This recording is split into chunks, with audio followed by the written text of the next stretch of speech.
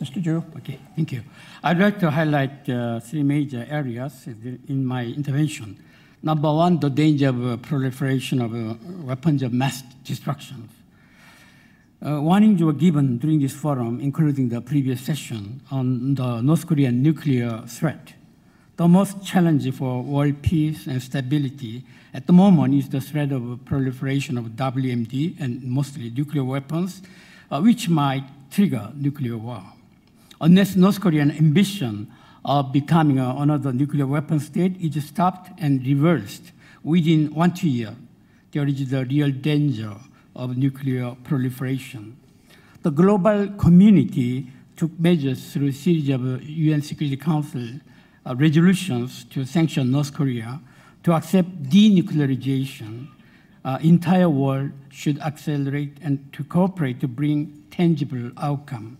Otherwise, more countries may go nuclear to defend against North Korean threat.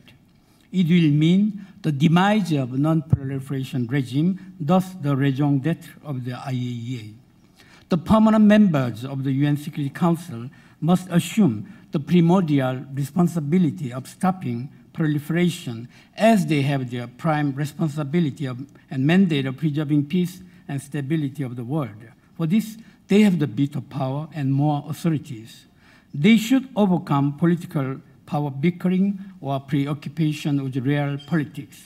They should be really united this time to address North Korean nuclear issue. Otherwise, the world will be far more chaotic and volatile. The world should join hands to press North Korea to change the cap and come back to conference table. Its human rights situation should also be actively raised and pursued. We need a comprehensive package plan to resolve North Korean nuclear crisis.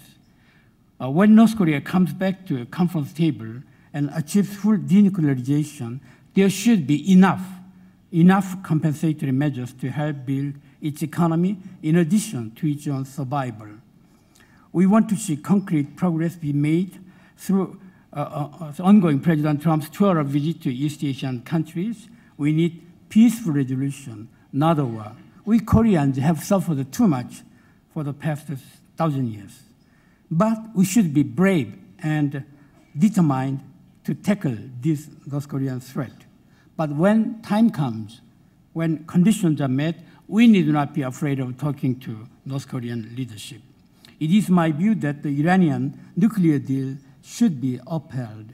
It would be very difficult to envisage another solution. I hope personally that the US Congress will take sound decision on this matter. Emergence of another nuclear weapon state should be blocked in the name of humanity. European partners' constant pressure and urge on North Korea for cap change, and mostly they are giving valuable recommendation and advice to China and Russia is necessary to help find the resolution of the current crisis. Next, there is the need of further promoting our Northeast Asian security structure. In East Asia, tensions go beyond the boundary of North Korean peninsula, paradox of good economic performance and partnership, but lack of any permanent security cooperation mechanism.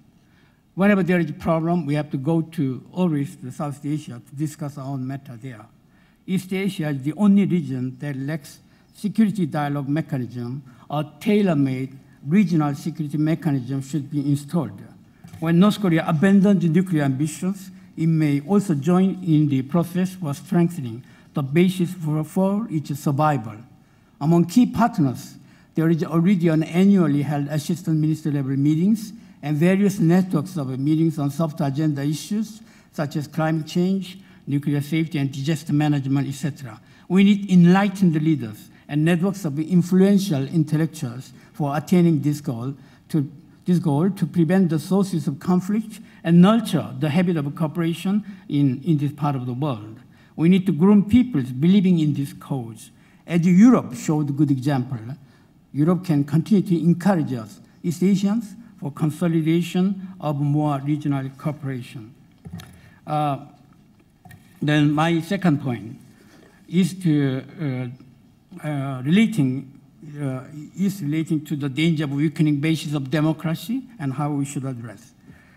After the fall of the Berlin Wall, there was euphoria over the complete success of democracy. But after the Arab Spring, the spread of democracy seems to falter, as was discussed during our session. As the US new government focuses more on America First policy, there is the worry of weakening support for global values.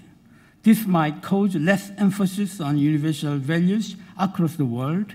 And during our discussions on international trade and others, and investment and economy, some proposals were tabled to address current challenges on multilateralism, namely WTO, etc. We need to harness global values. For this, I hope moderate countries, maybe middle countries, should endeavor to uphold global values. In this regard, Europe should continue to play a leading role. Europe has to uphold global values while the United States regain its house in order. East Asian countries should also join hands in upholding global values. South Korea and Japan should know how to work together for this direction, winning over their difference about the past. Canada and Australia may pitch into other moderate countries, such as our host country, can register their voices. Instead of remaining passive, like-minded countries can collect their wisdom and creative ideas to help amend current problematics. In many fields, including climate change issue, SDGs implementation, China will be a key contributor to the global cause, and we should not be afraid of talking to China. My third point is the potential for new tripartite cooperation and burden sharing. In the course of providing foreign investment and assistance in Africa, besides Europe and the United States, China, Japan, and South Korea assume growing role. Likewise, Northeast Asian countries can share their burden, the burden of the world for governance and development assistance. It would be good if Northeast Asian countries increase further mutual communication and policy coordination. People once talked about a trilateral governance structure of the United States, Europe, and Japan, Brzezinski, for example, in 20 years' time ago. One could now envisage a new type of trilateral structures among the United States, Europe, and Northeast Asia for better governance and to uphold global values. It could be a means to tame down tension among us Northeast Asian states and help nurture the spirit of cooperation instead of individual self-assertiveness that many worry about or forming a bloc against each other. The current China, Japan, Korea trilateral cooperation mechanism need to be revamped constantly.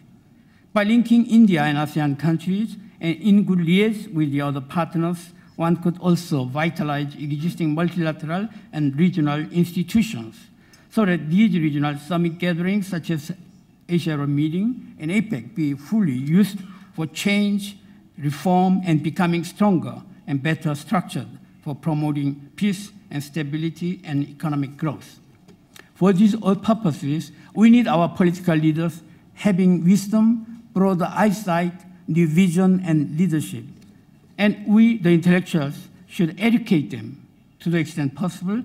If not, we should groom future leaders. We should groom future leaders, like in the previous session. I hope that World Policy Conference will continue to carry out such an endeavor to foster a more open and tolerant world. Thank you.